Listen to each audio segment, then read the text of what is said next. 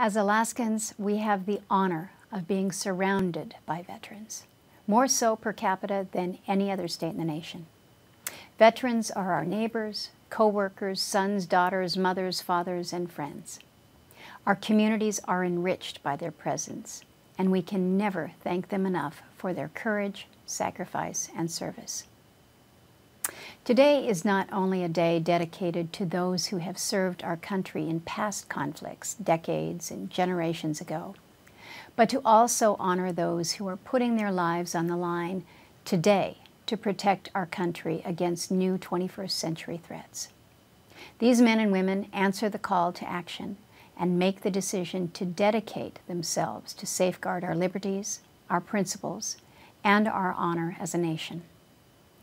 We owe them much in exchange, and it begins with a recognition and an appreciation for their service each and every day, and a sincere thank you for their time, sacrifice, and efforts. When Congress originally designated November 11th as Veterans Day back in 1926, they did so less to commemorate wartime bravery than they did to prioritize peace and diplomacy among all nations. The designation stated, "This date should be commemorated with thanksgiving and prayer and exercises designed to perpetuate peace through goodwill and mutual understanding between nations."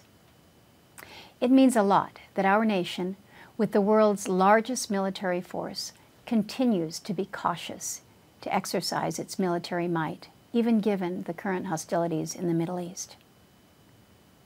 Words will never be enough to thank our veterans for their selfless actions in making the decision to serve our country, their courage during active duty, and their commitment to our communities when they return home. One of the best ways that we can show our gratitude for our veterans is by asking what we, as individuals and as a community, can do for them. We should remember to live every day appreciating the freedoms and liberties that our military has secured for us and continues to protect. On this Veterans Day and every other day, we say thank you to those who serve, past, present, and future. God bless.